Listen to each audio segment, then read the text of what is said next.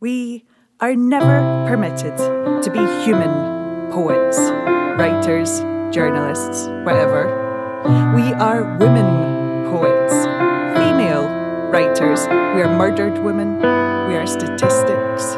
We are problems to be solved. We are problems to be represented. Each of the imagined we who rises up becomes us, whether we like it or not. Do not tear them down, sisters. Do not tear us down, womenfolk. It is not womanly of us to be at each other's throats, not when they are our throats, not when sirens are the soundtrack to our news feeds.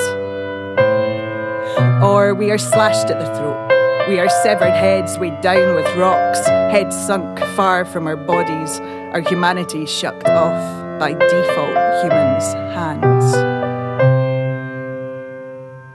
We stand in the shower, our blood trickles down our thighs.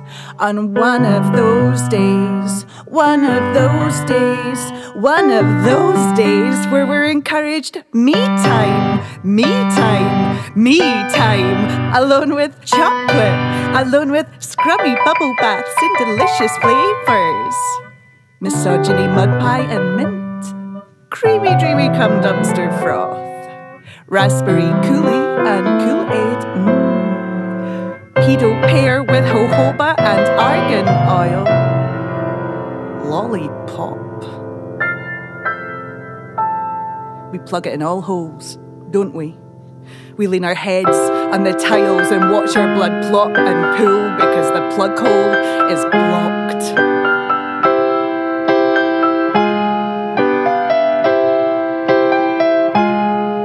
Imagine an epic car chase, followed by fistfights led us here to this bleeding from a hidden wound, and that we are renegades, we are superheroes, or perhaps functioning drunk anti-heroes, but we have trauma in our pasts and we are setting things right. The imagined them, the bad guys, have been left in pools of bleeding regret. Some of them have wooden stakes sticking out of where their hearts once were. Some of them turn to dust in front of our eyes, and we are bruised, we are injured, but we are alive. We are just temporarily crunched over, tenderized, bleeding from the fights.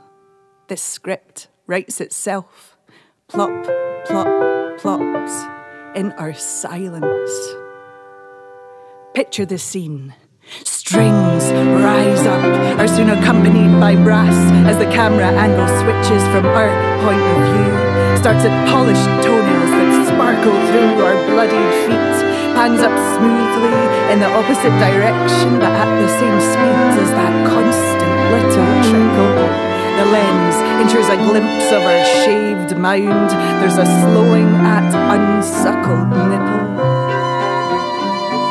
And now our face in tight-lipped defiance, closed-eyed anger, and then a sudden snapping open, clearly fierce pain inside.